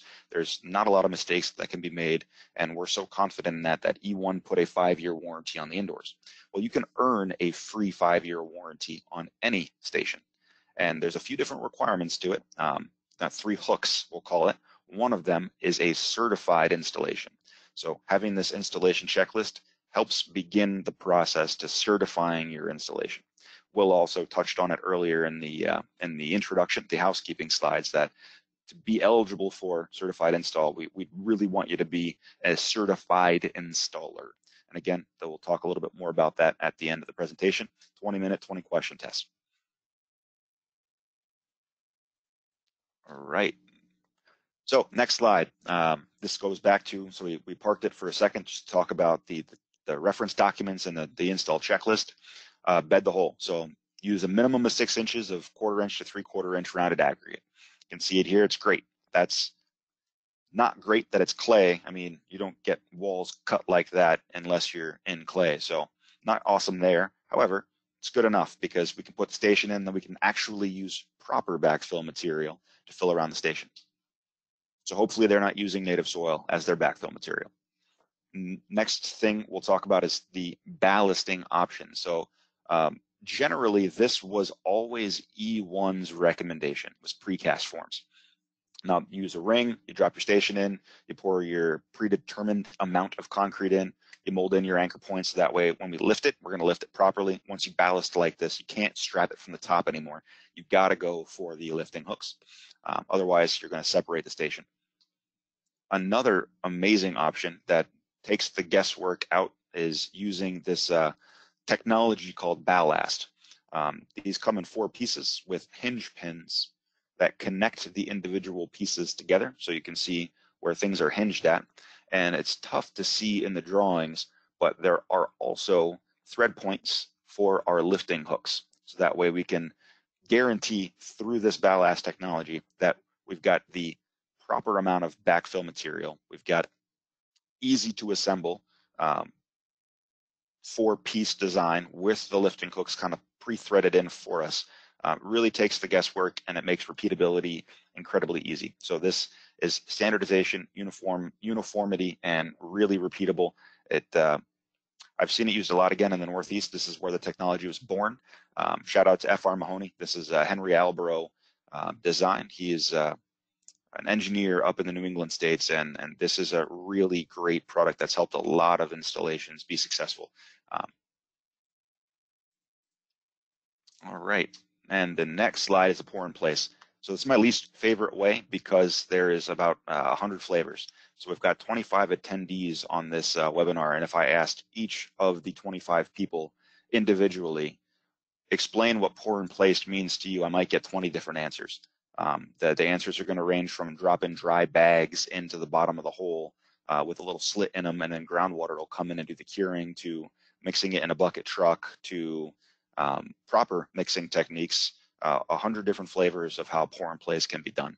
I don't recommend it because it's not very repeatable. The consistency is all across the map, and you can see we're going to probably use more concrete to do this properly because it's going to spread, it's going to flow through the base of the station. So you're gonna need a little more to get the same result, and the consistency, the repeatability is low. Don't recommend this one. So now, depending on which style ballasting you chose, there's obviously going to be two different lifting techniques. If you're going to do a pour in place, then you're going to look at the one on the right, and that's the strapping mechanism, or the strapping method to lower the stations down to the tank. But if you're going to take the proper route and do either precast or ballast, then we're going to use the 4 rebar hook spaced 90 degrees and lift it properly with a spreader bar at the top. And again, we talked earlier, ensure that the station is level, but just remember that a level station, you still need to work safely. So this guy's not doing an awesome job. He's trying to get the job done correctly. He's just not really worried about his own health. Safety is huge. Siewert is incredibly serious about helping you guys work safely. And when you call us for assistance, safety is in the forefront of our mind. We're going to be asking you about a clean, safe, accessible work area to carry yourselves to, especially with the craziness going on in the world with COVID now. Let's not add any additional areas where our own personal safety might be compromised. So, like I said, I don't have a silence button for my kids, but that doesn't mean I don't want to come home to them every night. So same should go for you guys. Take care of yourselves. Level the station. Once we get the station in and leveled, obviously we've got the ballast already done. Now we're going to backfill using the proper recommended class 1 or class 2 stone up to the discharge and the inlet piping. So you can see here, little highlighters coming out all the way up to the inlet, and looks like that's discharge connection. So we're going to get that stone up as high as we can. Yes, it's going to cost you a couple more bucks up front, but the station will not move once you bed it properly and compact it. And that's what we want. We don't want to worry about frost heave down the road. We don't want to worry about the station moving, shifting, settling. This is a proper install. Now from an inlet configuration, E1 is going to allow a bunch of different options to be kind of customized, and also can provide any additional information in terms of like local specs, city specs that are going to require any sort of mods on the discharge or the inlet. But standard is going to be a 4-inch Schedule 40 pipe, but again, it's I don't know, think of it like drainway valve. It's no pressure. We're not seeing any pressure on the inlet side. It's just a 2-degree pitch, and then you got your fall from the home all the way to the tank. There's options for 4-inch or 6-inch, SDR 35 or 6-inch Get 40. Grommets are available for whatever inlet configuration is needed. Big notes, so past what you're going to use for your inlet and grommet configurations, the pipe end needs to be chamfered, not should, needs to be, and then lubricated with soap. You're going to mark the pipe 3.5 inches on the OD, and do not over insert the inlet into the tank. It's really problematic on the D series design. So on a D series, the inlet comes in below the top housing. So the top housing would be somewhere up here. So if you push this inlet too far in on a D series, the inlet can actually butt up against the core, the pump itself. Now, if there's solids coming down the inlet line, they're going to hit the end of the pipe, which is resting on the pump, and you're not falling into the tank. So now the inlet line begins to back up. The homeowner can't flush a toilet. They make a phone call. Hey, my pump is crap. It's not working. Well, not really. The problem isn't the pump. because the pump wants to run, it's just not seeing any fluid or any material. So that's going to create a call. And just think about the service requirement for fixing an inlet line. It's not like we're just going to go to the house, a half an hour drive, an hour on site to fix a pump problem. This is excavation, this is dirt work, potentially either digging by hand, which could be hours long event, or even mobilizing equipment, bringing equipment out there to dig it up. You're also disturbing the homeowner's yard, your landscaping. It becomes a very expensive and messy proposition to fix an over-inserted inlet pipe, or an inlet pipe that doesn't have the proper 2-degree pitch, or an inlet pipe that is settled because we didn't bed it properly. If that inlet line starts to sag in the center because we didn't bed it, now we lose that 2-degree pitch, that fall after the sagging point. And again, it's going to create the same thing. It's going to create a low point where solids settle, no fluid moves through, no fluid mixes to the tank, and it becomes an incredibly expensive operation to fix. Pipe should enter the station straight. So these grommets are great. They do handle some amount of an angle. Again, the straighter the better. When we drop the tank, we should stub the inlet out if we're not tying it into the home right away. We want a minimum of 5 feet. And again, with a glued cap, I'm gonna pick on Tennessee here a little bit. Their standard inlet cap for a while was Walmart bags and duct tape. Those work till they don't, and they all fail eventually. But we want 5 feet away from the tank. That way, when we actually come back to do the final tie-in from the tank to the home, we're digging 5 feet away from the tank. So we're not disturbing any of that backfill, any of the class 1, class 2, any of the things that we already put in to stabilize the station itself. So 5 feet away now, we're not disturbing any soil around the tank, and we're not going to see any tank shifting or movement because we've now dropped a bunch of material right next to the tank, and it's going to be pushed over by soil load. And again, we've beat this horse pretty dead. The line should be bedded with crushed angular stone to minimize pipe deformation, to minimize sagging and creating low spots where solids are going to settle. Ideally, we want the entire pipe bedded the whole way around. To a minimum, we want the bottom half done.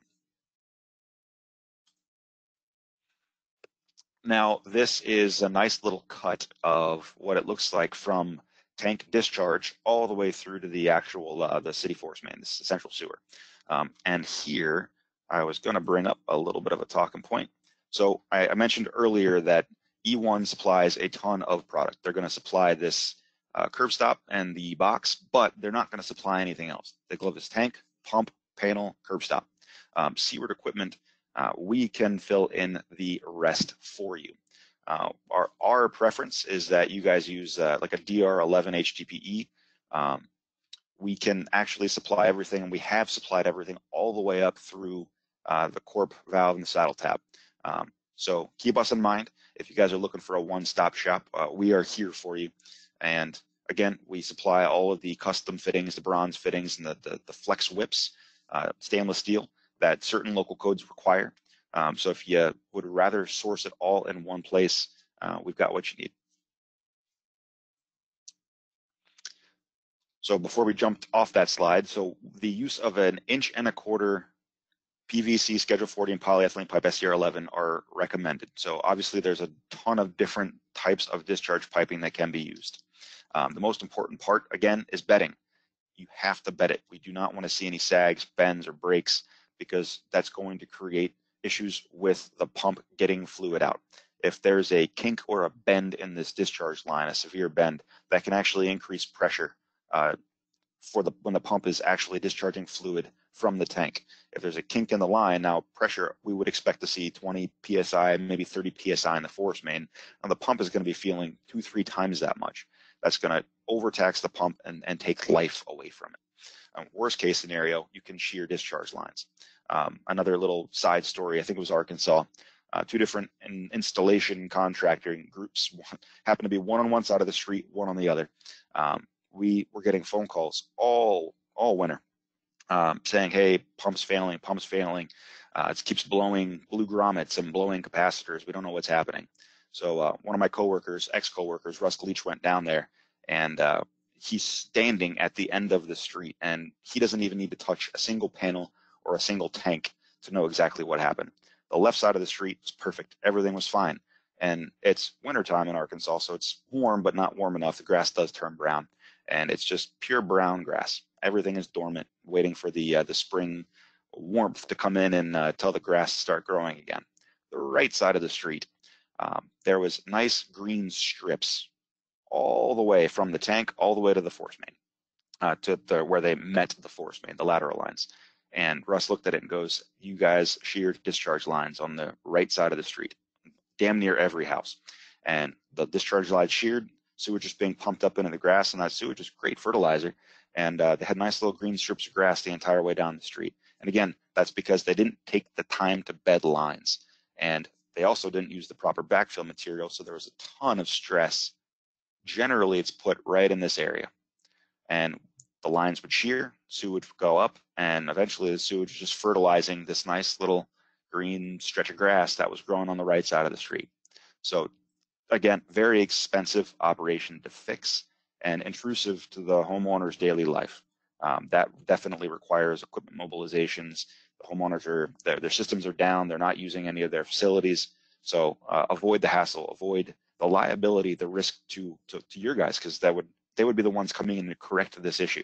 And that's costly. So sell the product once, don't have to go back and do anything else to it. And to get to that point, bed your lines. And next up, so it's this slide says highly recommended. Well, E1 backtracked on that. It is required that a curb stop redundant check valve be installed between the pump discharge and the street main. Doesn't really matter where. So street main, curb stop, I don't care where you put it, anywhere in this discharge line, anywhere in here, we need one. E1 offers a stainless steel version of the curb stop. And again, Siewert can provide bronze fittings if they're required by local codes. This curb stop, there's only one thing that I've seen in 8 years that was able to cause these curb stops to fail, and that's ice. And why would we have ice inside of a discharge line? It's probably because it was either buried too shallow for the appropriate frost depth, or in this instance that I'm referring to in Kentucky, they were doing line testing fresh after an install, and a nasty ice storm came in, and they just left the curb box completely wide open. So they didn't bother putting any soil back into it to kind of keep the temperature at least a hair above freezing. So they came back out, and obviously the curb stops had frozen, and ice doesn't care what material it's inside of. It's going to beat stainless steel every day. So really, besides freak ice like that, nothing's taking these guys out. And from a cost standpoint, they're very cost effective for the job that they're performing for us. E1 requires it. Most local codes are going to require a redundant check valve as well. So be smart. Pick something that's going to last forever. Don't go the Fernco route or the plastic fitting route. It's just not a good go. And again, if you are going to go with something alternative to a stainless steel, avoid these spring checks. Those aren't really great in sewage applications. Flapper checks are the way to go.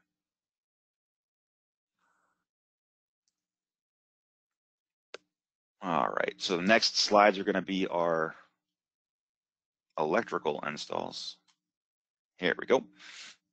So E1 product comes with we're going to call it tray cable. So the tray cable is what connects the pump to the panel itself. So this is tray cable all the way up to there. Below the quick disconnect, this is what's called the core cable, the pump cable itself. So the tray cable is configurable in a bunch of different lengths. Standard is 32 feet. And the reason for that is panels can be mounted wherever we need them to be, wherever you and the homeowner need them to be, which means we can generally pole mount them, post mount them, and keep them within 32 feet. It's incredibly important not to splice. E1 offers a splice kit, and I don't think if I was selling you anything from Siewert, I would never sell anybody a splice kit. That just adds a lot of liability for no reason. Use the appropriate length cable. This slide shows that configurable lengths are available, 32 feet up to 50, 75, 100. We will go past that. There is a certain point past 150 that is going to require E1 engineering evaluation because there's things that have to happen. Not going to go crazy into electrical here, but Ohm's law becomes a problem. Voltage drop and induced current, anything past 150. So 200, we're going to start throwing resistor kits on there. And then even farther past 200, you're actually going to lose one of your conductors. You're going to lose manual run. So keep that in mind. And more importantly, 32 feet of copper is a reasonable price. And copper is not cheap, so the longer the length cable you go, the more money you're spending in copper. So it is suitable for direct bury. All E1 supply cables, tray cables that are sold are suitable for direct bury. I know a lot of codes require full conduit, which is great. If you're not using full conduit, we do want settling loops. You can see them down here, 6 to 12-inch settling loops at every vertical drop. And again, we do those for exactly what the name is, to account for settling. Depending on how bad the settling is, we've seen terminal blocks ripped right off the circuit board. We've seen contactors pulled off the DIN rails. And I mean, honestly, it doesn't sound crazy, right? Well, there's a couple of terminals for your alarm switch. Yellow and blue wire get plugged into it. And if those happen to be the terminals that get ripped off the circuit board, homeowner's pump fails, there's no alarm now. So what are they going to do? They're going to keep using water. They're going to keep using their facilities until something really bad happens. Hopefully, it's they flood their yard. Worst case, they could flood their home. So a little tiny 6 to 12-inch settling loop could end in like a multi-million-dollar lawsuit if we flood out a homeowner's house because of an installation issue. That would be awful. So we got on here the main source power coming in, 240 volts, single phase, 60 hertz, 4-wire. It's incredibly important that we see all 4 wires. Hot, neutral, ground. So L1, L2, neutral, and ground. Then that main feed coming in needs to go into a dedicated 30 amp double pole breaker. We need this dedicated breaker. We want that so that way in the event there's an electrical issue with E1's system that we're not tripping any other home electrical circuit. Then again, 240 volt, single phase, 60 hertz, 4-wire, number 10 minimum, again, subject to NEC and local codes, coming from the main disconnect into the E1 alarm panel.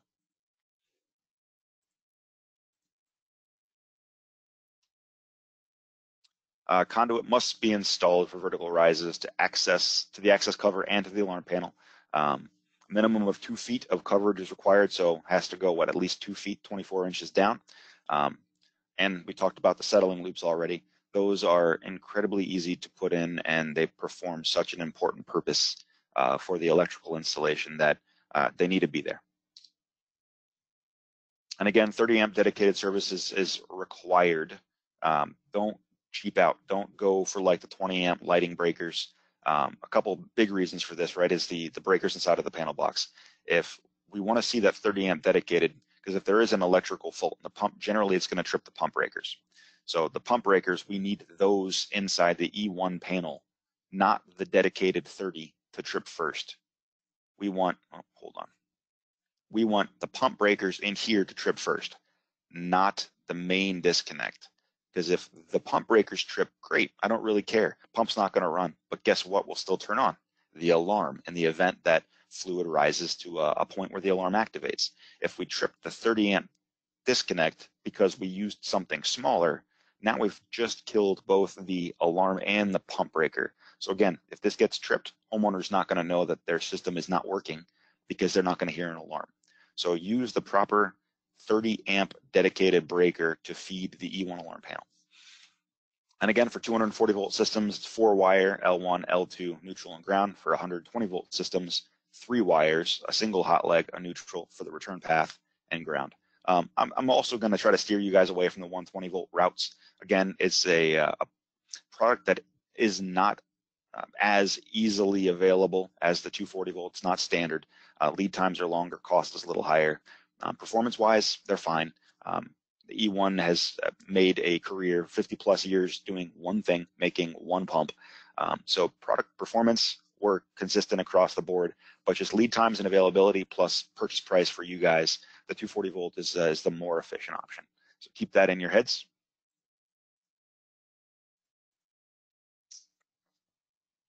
And now, again, back to the electrical. We talked about the configurable tray cable lengths. So 32 feet all the way up to whatever you need to get the job done. If, let's say, we only needed 10 feet, we've got a 32-foot cable, we're going to pull all of that excess cable through this cord grip, and we're only going to leave between, I want to call it 3 and 5 feet of cable inside of the tank itself. And we're not going to coil it up. So we're going to pull it so that the stop is going to leave you about 3. Having been out into the real world and pulling pumps and servicing pumps, I'd like to see 5 feet. That way I don't have to be like hunched over if I'm doing electrical checks inside of the tank itself. But 3 or 5 feet, just let it dangle. All the excess gets pulled through the cable back up into the panel and then cut. We do not want to coil it anywhere. Again, we talked earlier about Ohm's law and induced current. Coiled copper is the beginnings, the basics of an electric motor. You put voltage through coiled copper and you're going to create current. You're going to create the ability to run the pump. And that doesn't require enough fluid in the tank to be present. If there's current, then the pump can run, and it can run dry. That can burn up mechanical seals. That can flood motors and potentially controls failures and stator failures. So it become very expensive, and it's really tough to spot that if you're not looking. So pull all the excess out, cut it. Make sure you install your shroud. Again, this is just a safety standpoint. We don't want any possibility of weed whackers or something coming in, clipping the cable and electrocuting a customer, a child, somebody doing yard work. And a side note, tighten the liquid tight cord grip, double wrench, one inside, one out. So there's, I'm going to call it a Sika seal, Sika tape, Sika bead that is used to seal this cord grip connection. Put inside and out. So one wrench on the inside, one wrench on the out. We don't want to break that like Sika seal that E1 has created. And if you're only using a wrench on the outside, there's a chance you're going to break that Sika seal. And that's going to be, again, a path for groundwater infiltration into your station. So double wrench method is always beneficial there. And then panel heights. So all stations are, again, like the one of the videos I showed you guys earlier, all stations are provided with a NEMA rated 4X alarm panel. So NEMA rating 4X specifically is a certain style of splash resistance. So I think the test is like a garden hose, certain number of gallons per minute at a certain distance away, and the panel has to stay dry for the duration of the test. Minimum mounting height, we're going to say it's between 36 inches and 60. Again, just think about serviceability standpoints and where the panel is physically located. In the north, snow. So snow can build up pretty high. We want the panel to be above what we expect snow coverage to be. And in the south, obviously flooding. So we want the panel to be above flood zones, but we don't want the panel to be 7 feet because most of us are going to have a little bit of an issue reaching it to silence it, to do inspections, troubleshooting, voltage, continuity, etc. It is also recommended. Now, this will not void warranty, but again, it's a safety thing for both the service personnel on site and potentially installers if you guys are going to be doing any eventual service work on stations. The alarm panels and stations should be mounted within direct line of sight. That way, if you happen to be inside the tank at the electrical quick disconnect and you shut the alarm breakers off or the pump breakers off, that you can see if somebody's over there flipping breakers and to get your hands out of the electrical equipment.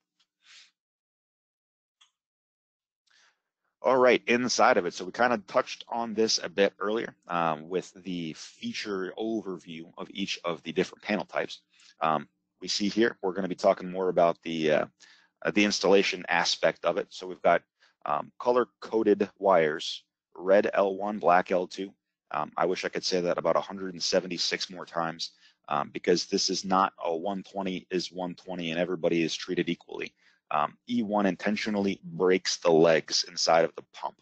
So it is vital that L1 and L2 have their own home and they have their own colors. Just like the question we got asked earlier, we don't want to create direct shorts or transfer full motor load on the circuit board. You can kind of see in this little white silk screen all connections not to exceed 2 amps. We put motor load through the circuit board. Motor load, again, normal running amperage is between 5.5 and we'll call it 7.5 amps. So even just regular, not even startup current, but normal running current is going to be enough to take the traces out on that circuit board and turn it into a very expensive piece of scrap. So red L1, black L2, again, pump leads. We got our neutral wire. That's coming from the main source. Brown, manual run, yellow alarm feed, and blue alarm return. Those two are incredibly important. Again, if the pump fails, this alerts the homeowner that there's a problem with their station and they need to minimize water usage and call for service. The 4-wire source, we've got our incoming L1 and L2, the ground, and our neutral. Now, when I hosted these presentations for E1 every month, this is a trick question, and I'm going to see if we can garner some audience feedback. I'm going to tell you up front, there's 2 right answers here. One's more right than the other. What of the main 4 wires coming in, the L1, L2, neutral, and ground, what is the most important of those 4 wires? I'll give a few seconds for somebody to type in chat, and I'll have the answers read out to us. And if you guys were with me, I would say buy a beer tonight, but I have to keep 6 feet away from you, right?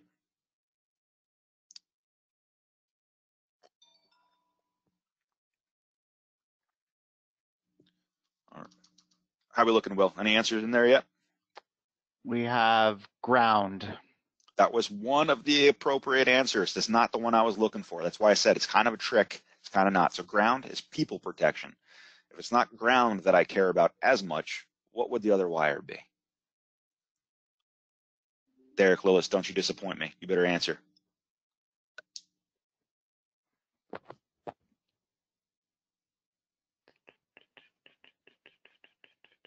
Anybody good at whistling the Jeopardy theme song? Do, do, do. All right, what do we got? I think I hear another chat thing coming, right? Nope, nothing yet. Nothing yet? All right. So we'll pretend this is Who Wants to Be a Millionaire, phone a friend, poll the audience, or 50-50? Call, put one in. Okay. Oh, we have neutral. Yep. Neutral, there. That is neutral for anything. Neutral is what gets voltage out of the circuit board. And we can't get voltage in if we don't have a return path to get voltage out. So neutral allows the alarm functionality. If there was no neutral plugged in to this or any E1 alarm panel on a standard 240 volt 4-wire configuration, we would have no alarm functionality, no manual run functionality. The pump would still run on the on-off switch, but if it failed, you would never know. Now, E1 did come out with a no neutral required panel. And Siewert does offer these, so we have them if there's an area where it's just not economically practical to have the end user, the customer, pull that neutral wire from their main drop. We can accommodate. But if this is supposed to be a 240 volt 4-wire system, that neutral wire allows the alarm functionality. Yes, ground is vital. Ground is people protection all day, every day. And we want to keep people out of this. But I mean, E1 has done really good with these $1.50 cheap little locks that stop everybody from going in. That's why the ground is fine. We're good there. But the neutral wire allows customers to know my pump isn't working and I should stop using fluid. Because the last thing they want is sewage coming back into their home without a warning having been given for days or weeks ahead of time that their pump is not performing properly. So thank you guys for answering that trick question. And now we're gonna do a little show and tell. So again, I'll leave this open for just a couple of minutes to see if anybody can tell me problems that they see here. There's 2 right off the rip that I can see. The one thing that don't worry about is the color coding of the wires. This is actually an old school 2000 series install. So you'll see black L1, white L2, as opposed to red L1, black L2. So ignore that, and let's see if we can get anybody pointing out the 2 major problems with this installation. We have no duct seal. Absolutely, great answer. So if I don't have duct seal and I need to use something in a pinch, what can I use?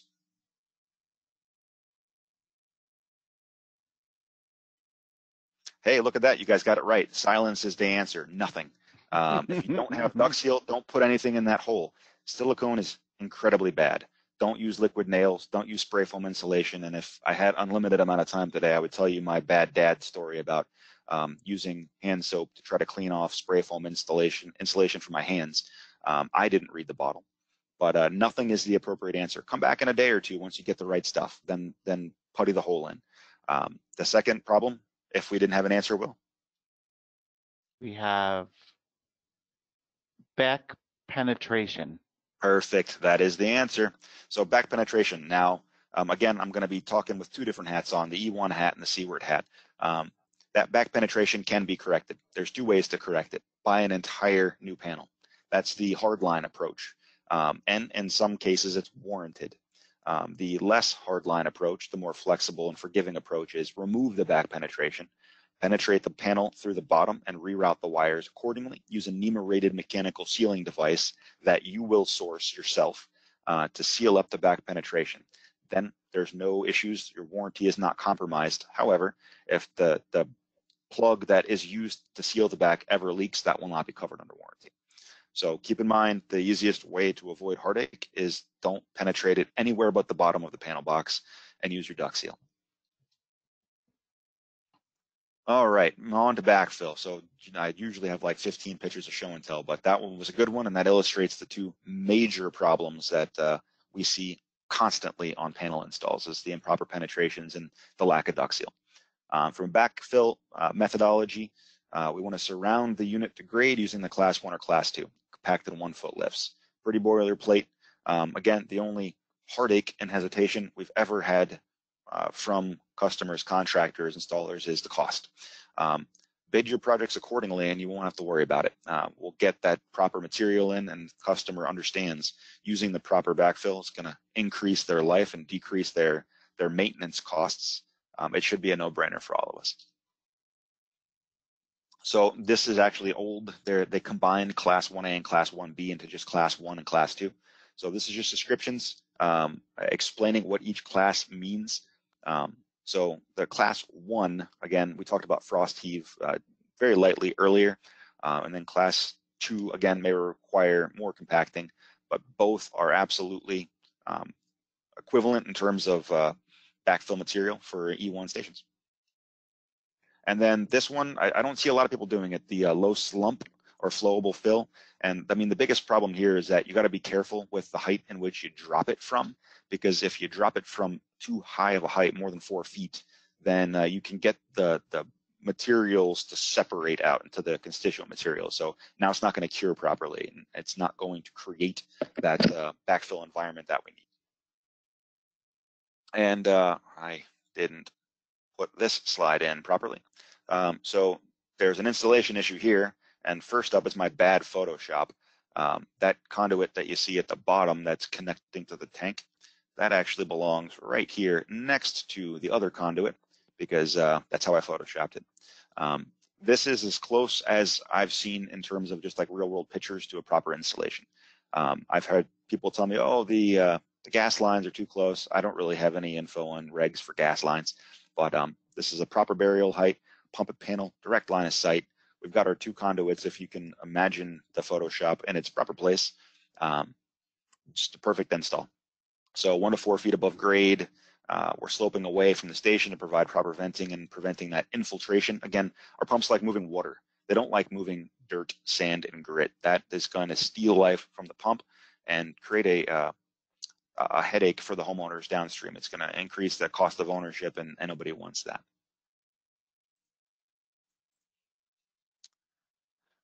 All right, some more show and tell. So this is definitely going to be an improper station, heights below grade. So more than likely, with the amount of dirt, I don't know what part of the country this is from, that's probably pretty firm dirt. So we're going to have a hard time breathing here. So breathing is a big issue. So venting is restricted. Then obviously groundwater, when it rains or just from the water table by itself, we're going to be bringing in dirt and debris through the vent. That's going to steal life from the stator. Now, in normal world, stator means motor. In the E1 world, stator is a rubber boot. And there's a stainless steel rotor that spins inside of this rubber boot, and it pulls up 1 pocket of fluid at a time, hence semi-positive displacement progressive cavity. So that stainless steel rotor is going to be bringing in a little bit of dirt and water with it. That dirt's going to wear down the rubber, and eventually we'll lose our grip. We'll lose our pumping power. So keep it above grade. That keeps the dirt out, and then we don't steal life from the pumping mechanism. This one, we probably aren't going to have any problems breathing. It says venting is restricted, but mulch is generally light and airy, so I doubt there are going to be issues breathing. However, this is definitely going to be heavily infiltrated from debris and groundwater through that vent. Now, to fix those two problems, 6-inch riser. This shouldn't take you more than 10 to 15 minutes to install. And again, if you happen to be in the wintertime and the ground is frozen, all right, you might take a little longer than 10 to 15 minutes. But we have this available. Generally, every service guy's got them on the truck. And from a sales stocking standpoint, we've got these at request anytime you need it. Another little side story, Iowa. I was in, Jesus, like 4 or 5 places out in Iowa. I think this was Minburn. And this wasn't an installer's fault. It was a homeowner's fault. They decided to change the location of the tank installation at the last minute, and the installer was trying to bend over backwards to get this customer satisfied. So the farther away from the home, now they need a deeper tank, right, to account for the 2-inch slope or the 2-degree slope for the flow. And the installer had 3 of these guys, 3 of these 6-inch risers, and he needed just about 18 inches. So he figured, I'll just stack them on top of each other. I call it the Big Mac, and I really wish I had a picture of the Big Mac for you. The installer took it to a super high degree. He siliconed in between each of the 3 risers and then used duct tape around that. And within 3 months, the soil itself still separated the seams, and we were getting massive groundwater and dirt infiltration in.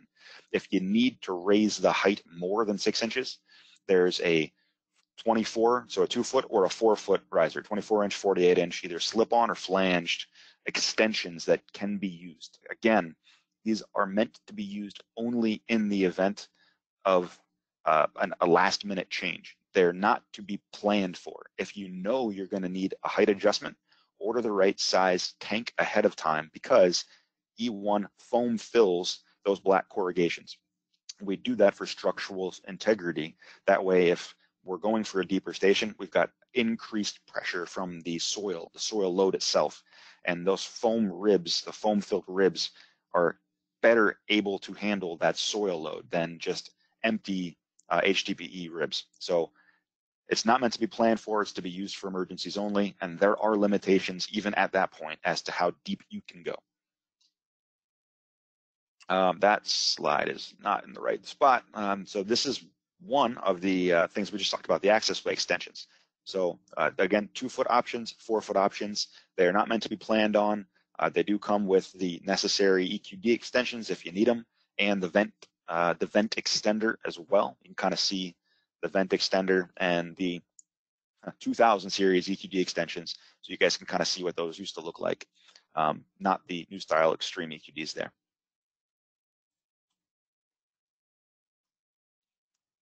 And from height adjustments, I'm going to burn through these slides pretty quickly as we're getting pretty close to the 11 o'clock expected finish time. What I really want you guys to take away from these next few slides is every single station has a max height that it can be extended to, depending on how tall it was originally ordered. So we'll use this as an example, and we'll burn through the next few slides.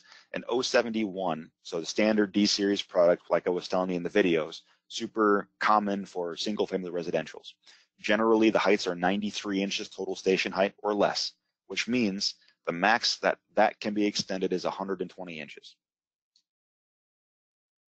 If it was greater than 93 inches, that means E1 has already foam filled some of these black corrugations, and now we can extend it up to 160 inches. So keep that in mind as we move through. So again, 151 has a couple of different heights, 165, or if it was bigger than 93, you can go up to 200. And then again, little boilerplate note, regardless of initial station height, the max height a duplex station can be extended is 200 inches. And then again, a little shameless sales pitch. If you've got customers that don't like the look of the station itself, sell them a rock. These are vented. They come in a bunch of different colors. And honestly, from 10 feet away, they look fairly real. From 20 feet away, you would think that they are. If you get any closer than 10 feet, then you're going to get COVID from the tank rock, but just kidding. Then you'll know that they're plastic. But. All right, last up is troubleshooting. And again, I know the audience that I'm working with here, so I'm not going to go too crazy in troubleshooting. We touched on it before. the wire identification. So we know what our hot legs are, we know what manual run and our alarm wires are. We know that this is a 240 volt rated system. So if you have the right multimeter, so E1 generally uses a WaveTech meter man, AC voltage. Make sure you're in an AC scale. We're looking for 240 volts between our two hot legs, L1 and L2. And if you happen to catch a commercial installation, 3-phase 208, obviously this is what it looks like. I'm not an electrical wizard, but I can recognize 208 when I see it. You got to fix it. And to fix it, we're going to be using a buck boost transformer. That just takes one of those high legs, adds 32 volts to it. And then that high leg needs to be on our L2. But again, that's a little more in depth than we need to go for now. That gets us the 240 volts that the station needs to properly perform. So this is the meter that E1 uses, the WaveTech meter mans. I think they're 100 and something bucks. And again, we don't care where you get them from, as long as you have the proper tools to do the job that you're doing. It needs an AC voltage scale, and then from a continuity standpoint, you're going to need the 2000K or 2M scale. So the next few slides are just going to tell us where we're doing checks. Incoming is so it's 11 o'clock now, and looks like I've got about 10 slides to go. I'm going to park right here and see Will, Sherry, you guys want to hop on and see if everyone will give another 5 minutes or if we need to do a hard stop. Yeah, I think we're good with another 5 minutes. Okay. Like I said, I'm not going to go over in depth, but I just wanted to show you guys real quickly with the proper meters. Here's how we're going to check voltage, incoming and outgoing from the main breakers. Again, easy answer is right at the bottom of the screen. We're looking for 240 volts. If you find anything that's outside of this voltage range, stop. Call Siewert for help, and we're going to recommend the next course of action. Either install a buck boost transformer or check your main breakers, etc. Next checks are to make sure that the circuit board itself is seeing 120 volts. So the most important one is this third check, neutral to the alarm feed. If you got 120 volts there, you're done. Walk away. You're great. Your alarm circuit has power. We don't need to do any other voltage checks. If we don't have 120 volts here, we need to stop and figure out why. More than likely, it's no neutral or bad neutral, or potentially the jumper, this guy, slipped out. And again, if you can't rectify the voltage situation, give us a call and we'll be happy to help you. So we talked about the 240 volt voltage checks and what happens if we run into 3-phase. We use that buck boost transformer. This is generally what it looks like. Here's a flavor of it. Siewert, we use a different one, but buck boosts all do the same thing. They have a specific kVA rating. For each station, a simplex is 0.5 and a duplex is 0.75. As long as we're using a proper buck boost style transformer, we can raise 208 to the appropriate 240, and then the station is completely fine. Jim, we have a question. Yes, sir. Will a buck booster fit in the panel or install it at the source? It will not fit inside of the panel. This buck boost that E1 likes is, I believe, about 6 inches by 8 inches, maybe a little bit bigger than that. So it would be mounted between the main disconnect and the E1 panel, or even before the customer's main disconnect. Doesn't really matter, so long as the E1 alarm panel sees the appropriate 240. Generally, though, I see it after the 30 amp disconnect, the 30 amp dedicated breaker, and before the E1 alarm panel. Definitely will not fit inside.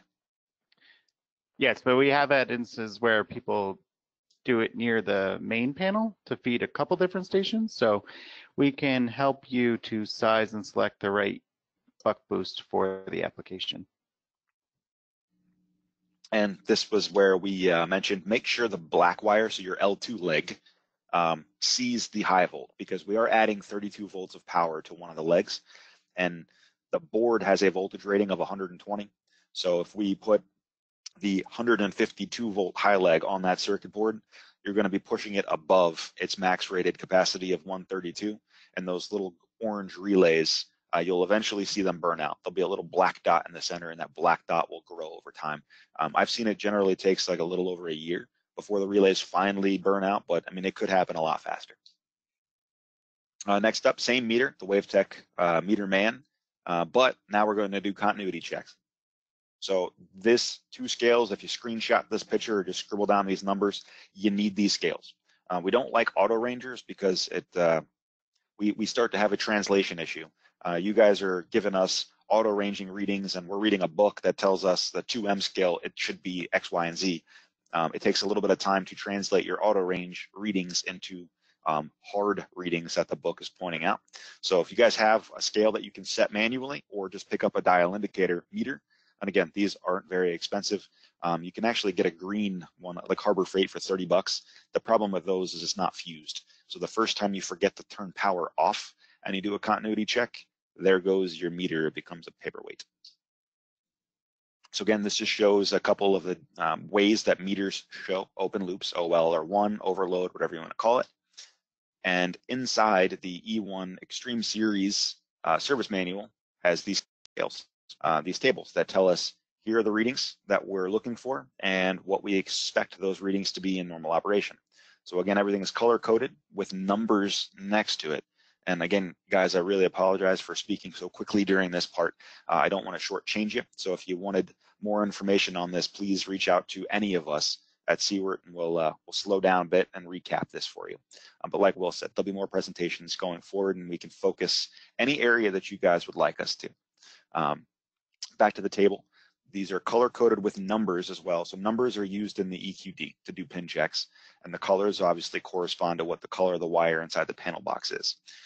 These two wires together, so think of it like yellow and blue, right? These two technically make a new color, green. These two individually have a function, and then together they make something else. So think about that when you're pairing up two colors. Brown and red together make an on-off switch. Yellow and blue together make an alarm switch. And this tells us what reading we're expecting. And if we don't get that reading, this is an incredibly important table. If wrong, look here. It's almost like a get out of jail free card. And again, once you guys get to this point and you're doing continuity checks on site and you run into a problem, we're here for you. Give us a call. We'll give you additional checks to do, or if you need on-site support, we'll be there. Two tables, one in water, one out of water. And then, like I said, there was numbers on those corresponding tables to allow us to do the same exact checks at the panel that we can do inside of the electrical quick disconnect as well.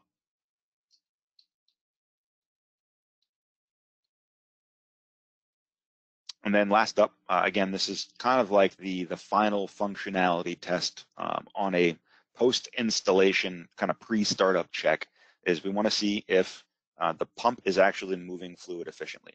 So we're going to do an amp check. We're going to use the L2 wire, and I generally don't call out the color, but these days most of them are the black wire. So the black wire is L2. We're going to clamp the amp meter on it, turn breakers on, and run the pump for about 5 to 10 seconds. And there needs to be fluid in this tank, right, in order to do this, because we don't want to dry run the pump. And again, it helps a little bit if you know the system that you're working in to tell what a good amp draw actually is. So 5 amps to 8 amps is the full range of normal expected running. 8 is bad, and so is 5. Like I said, generally earlier, 20 PSI is a pretty common force main pressure, and we would expect to see high 5s to low 6s. If you know you got a 20 PSI force main and we're running at 7 amps, that's an indication that there's something going on in the system or the station that's not necessarily good for the pump and the product. So the more you know about the system layout, the better we'll be able to use that amp draw to assist us. This is just a quick little snapshot of the NSF test, the grind test that the E1 pumps get put through, just a few things that go through. And then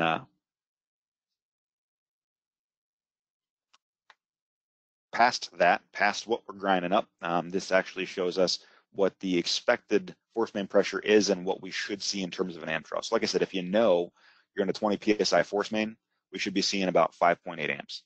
If you know you're right in the high end of the spectrum, 60 PSI force main, we expect to see a good bit higher amp draw. And again, tells us our gallons per minute output. And then if we're starting to get bad readings, like if we're on a 20 PSI force main and we're at 4.9 amps, well, maybe we've got a Warren stator or a run dry situation. Again, little disclaimer at the bottom. These are approximates only, not meant to be used for like full system specking. And the last slide is just thanking you guys for taking a few minutes out of your schedules to tune into our webinar. Like Will said, we're going to be hosting more of these. We are more than willing to let you guys pick the topics, and we can pull together an hour or 2-hour presentation pretty much whenever you need it. Just give us a little bit of time and heads up, so that way we can prepare a presentation, get some invites out for you. And again, I'll turn it over to Will to do final comments and see if there's any last-minute questions that are rolling through the presentation that we wanted to circle back and close up on. Thank you, Jim, and congratulations, everyone. You're now Level 1 E1 certified installers. If you want to move on to Level 2, send me an email at willstradling@siewertequipment.com, and we will get you more information. Thank you again, and please do not hesitate to email or call if you have any questions or need any additional information. Have a great day. Anything come through in the chat box? Nope. All right. Well, again, like Will said, thank you guys. And to do that Level 2 installation test, make sure you reach out to us, and then we'll take care of getting your account information created through E1. And then once we get that info, we'll send it back to you, and we'll walk you through how to do the quick little 20-question certified installer exam. I guess, spoiler alert, the average time to take that test is about 4 minutes. So it's not a brain game. It's not a knowledge check. We want to make sure that you know how to use the book efficiently. That's really all you got to do. And thank you guys again, and have a great rest of your day.